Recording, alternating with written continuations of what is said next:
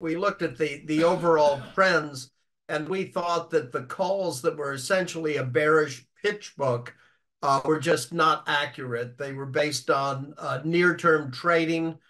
When we saw what the situation was in terms of the corporate resilience, the consumer's stance, and where the Fed was being effectively very much sensitive to applying its mandate to inflation that was at untoward levels, we couldn't help but think we'd rather stay in the market rather than try to time the market, recognizing that time in the market historically has shown to be a good way to get better returns over the intermediate to longer term. So the Bloomberg reporting of your call here this morning, John, Oppenheimer asset management lists S&P 500 target to Wall Street high of 5,500. What's driving that? Is that earnings driven? Is that Fed? It certainly, it's a mix of both. It certainly is earnings driven. If you consider third quarter and fourth quarter S&P 500 earnings really surprised very nicely to the upside. In addition, if you look at GDP and you reflect on Fed policy, the Fed has been remarkable with 11 hikes and what is it, 6 pauses or skips as they call them now, has not pushed the economy into a recession.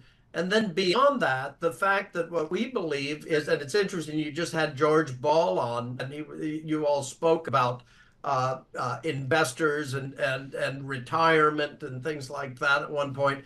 It's today 2 generations and more than that, the younger ones that follow the millennials, but the millennials and the boomers recognize the fact that Social Security is likely not to be what it once was as a core to retirement for prior generations over the decades. And in addition to that, the recognition that they will likely live longer. And so whether preparing for retirement or in retirement, there's a need for equities. Equities historically, again, with past performance, no guarantee of future results, as we always say. But equities tend to be a better place for intermediate to long-term investing and diversification. Okay, Paul's, in our view. I mean, Paul's living this. I mean, John, you and I have to work every day. Sweeney could have retired 14 years ago. But the bottom line here, Paul Sweeney, is when was the last time bonds made a return? Yeah. And I mean, I'm talking, you're back 5 years, 7 years or whatever. John, it's interesting. It's, Tom was just mentioning, you think about the fixed income space, just got crushed in 2022. And thanks to a miraculous November, December, they eked out some gains last year. But in the equity markets, I guess the question for a lot of folks is, where do I go here? Do I follow the Magnificent 7 or 5 or whatever they are today? Or do I try to find some value in other parts of the market? Where are you at this part of the stage? Great question, Paul. We think you have to mix and match, which really means diversification. And by that we mean we emphasize cyclicals over defensives, but still want some defensive in there for higher yielding dividends.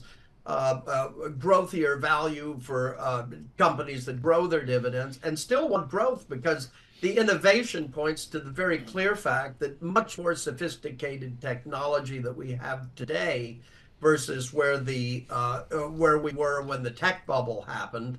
And being 40 years in this business, I can well remember the tech bubble, which is not that long ago. This is an environment where technology keeps morphing, and it can very well help all the sectors, including both itself, technology and communication services, which is over 50%, about 60, 70% technology, but all the others help companies become more efficient, help consumers be more efficient in approaching the relationship business as well as each other.